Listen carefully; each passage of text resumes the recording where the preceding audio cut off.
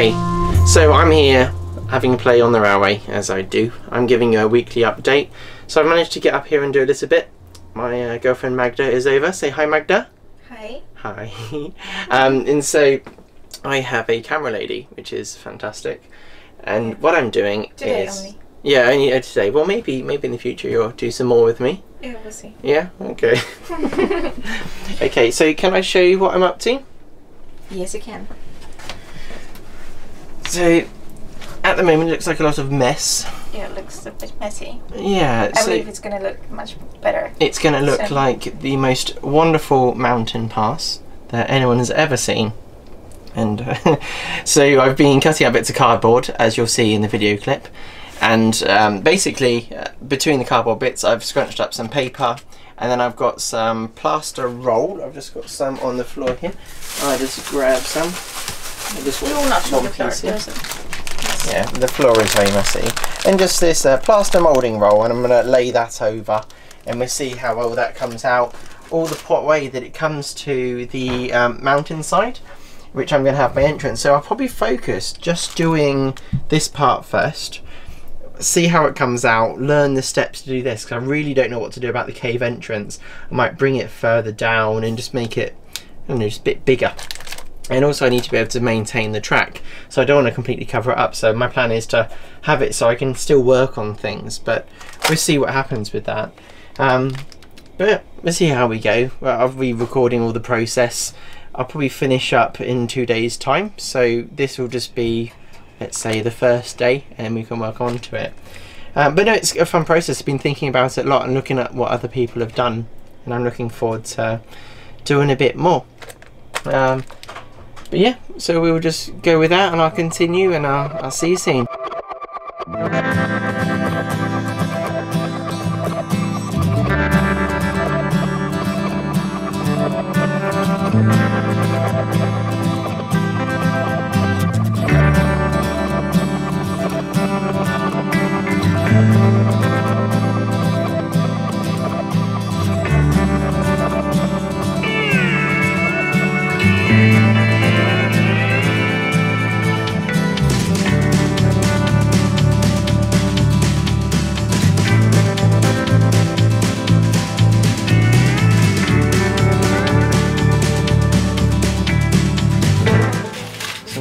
Try and do is put bits so then when the plaster comes in it's got some support, otherwise you'll get like pointy bits. Even if I do, I can really go back over with other things that don't look so good. And what I do is I'm just dropping a bit of glue just to help fix it down. And this will probably take the next 4 years to dry, unfortunately. So put that, even if it's slightly higher than the other bit, so then the trains come through. It would just look kind of cool, and I might even put like mini trees growing on the sides and stuff, so it's got a real picturesque kind of type thing going on. So I'm looking forward to that. You have an expectation in your head and you think, yeah, just trying to meet that, and then you do it, and then it looks way better. I know, not normally. Normally it looks worse. You're like, oh okay, well kind of looks like what I imagined. I'd added some molds of bits of glue across here, and I forgot to put that there. So just scrunch up the bits of paper and just put them on. Maybe I need to buy a newspaper when we're on our travels tomorrow, so I can continue. This is what I wrap the trains up in. Nice. Or the locomotives, as we like to call them. That's their real name, I guess. This bit, so it's like you've got to scrunch it like this. And that will stay up like that. And then we put, like, we can squash it back down afterwards.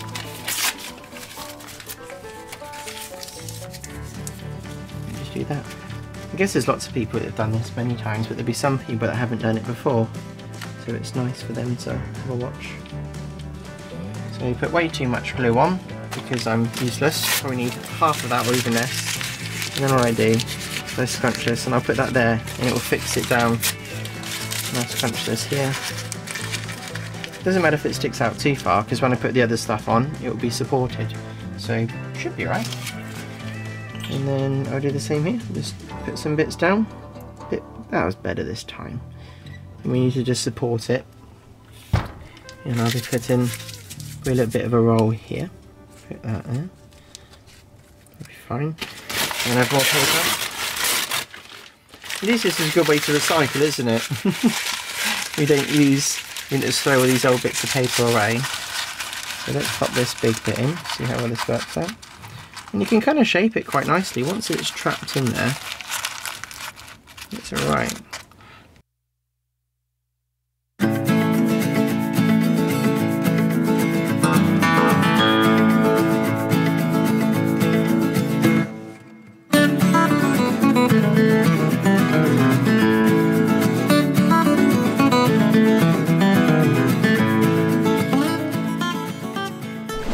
I've had a bit more time. It's actually a day later, not 2 days later, and I've got some of the plaster mat roll stuff.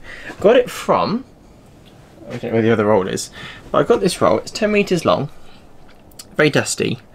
I guess it's the plaster, and it's from Hobbycraft for £1. 10 meters long, 10 centimeters wide. So I'm going to use that. I've also got some other party roll. This was more expensive. I can't remember how much it cost. I got it a little while ago. But I was impressed when I went to Hobbycraft. I think it must have been a thing so they can get rid of product. I saw the wooden Scenics version of it and it was a fortune. So I can't really afford to go buy their stuff. I'm assuming the fact that it looks just like this, that it is the same. So I'm going to show you what I've done, but it's very simple. You cut the sizes that you kind of need. You put the lumpy side up because that's where the plaster is. You lay it over after putting it in water. You're going to see it in the video in a minute when I do it. And then, yeah, you just apply. So have a little watch. I'm only doing what everyone else has done on YouTube. There's nothing special happening here. It's kind of fun, kind of easy, and we'll see how we get on. I'll have a watch. Well, you can have a watch, and I'll have a play.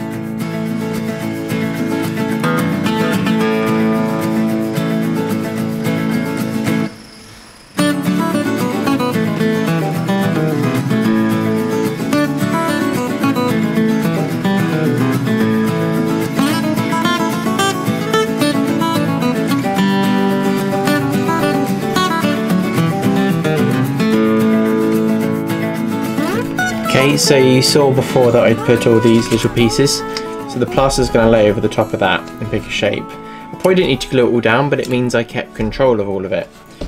Got some pieces that I've already cut to size, and all I'm going to do is I'm going to drop them in the water.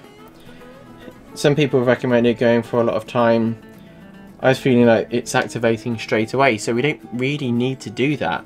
So as I bring it over here, I'll drop it over the top. I want it to meet the side of my track, but I can always apply more, and that's sitting there.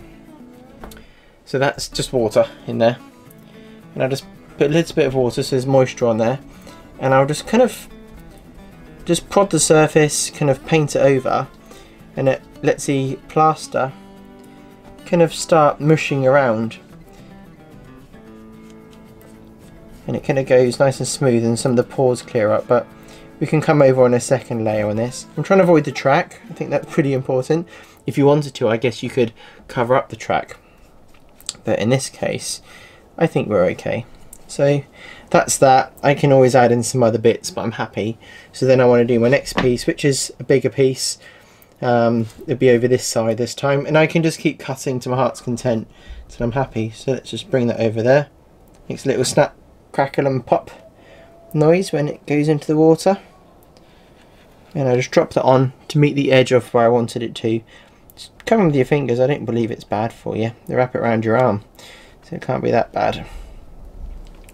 So again, just come and be gentle with it, get it to meet up with the other bit of fabric, and we can just paint it so it meets the next surface down, and just prod that surface around to kind of smooth it out.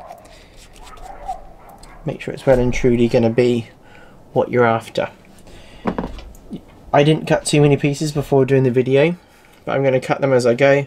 So this one I'm going to cut to some different sizes and shapes, and we'll drop it in again, and it's crackling and popping. And I'm just going to drop that on the front of this one so it meets the bottom this side. To be honest, you could probably do a lot of this with your fingers. You probably don't even need a brush. But the brush will probably be a nice way, a delicate way of doing it. I understand it would take a while for this to dry. It seems like a lot of water on here already. Right, that's the next one, and we'll just keep applying until we work all the way to the top.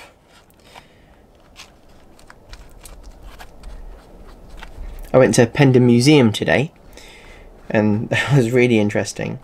And they had all this mammoth-sized layout, which had this wonderful scenic route going around, and really enjoyed myself.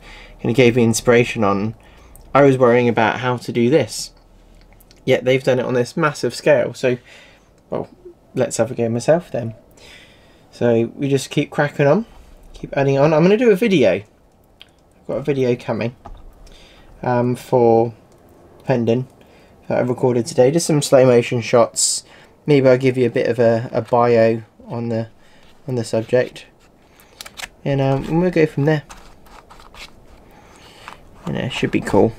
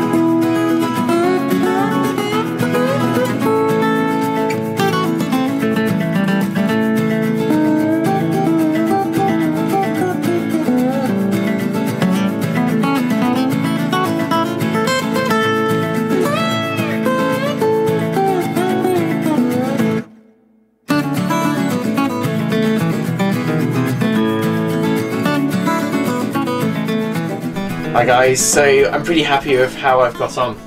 I've managed to make it look like a mountain, rocky, hilly thingy. I guess you would never see it looking like this in real life, in reality, like where it's swirling around, but this is my railway and I'll have it how I like. I just want to give you a bit of feedback. The Hobbycraft stuff, let's call it Plaster of Paris, which is obviously in its bandage. It activates so quickly. You put it in the water and it starts working. You hear it kind of snap, crackle and popping. Whereas, and you've got the lumpy side and the more smoother side, it works really, really well. Whereas it's called Creation Station, I got it off the internet. It's these bigger sheets, but you had to soak it in the water for ages and I still wasn't happy with it. When you started painting it with a brush or moving it with your fingers, it didn't spread, so I wasn't so convinced. So I might go to Hobbycraft and get some more of their £1 rolls, whereas this was a lot more expensive. So if we take a little look at it, you'll see just here it's gone harder, like it's gone firm. It's been like half an hour, but it's very holy. Whereas when you come to the bits from Hobbycraft, it's smoothed over a lot more. You see the tiny holes, but I'm going to come back over and put another layer on just to help smooth it out even more, and then we can just go from there. And then I can start painting it. I can add shrubs and different nice looking little trees and stuff like that. So very, very pleased, if I'm honest with you. I kind of thought, yeah, look alright, we can add things to it afterwards, but no, I think it kind of came out to the desired effect. So I'm going to have to continue with the other part of it, maybe on another video. I'd like to maybe concentrate on painting this up, learn the process, so by the time I get to what will be the main cave or mountain pass bits, I know what I'm doing a bit more. But anyway, thank you for watching again. Don't forget to hit subscribe, click like, click the bell if you don't already, because it will let you know that I've put a video up. You might miss very important videos. And leave a comment, like I said, on every other video. I really enjoy the comments. I like to see what you have to say. And yeah, see you next time. Look after yourself, don't get into any trouble, and see you next time. Bye.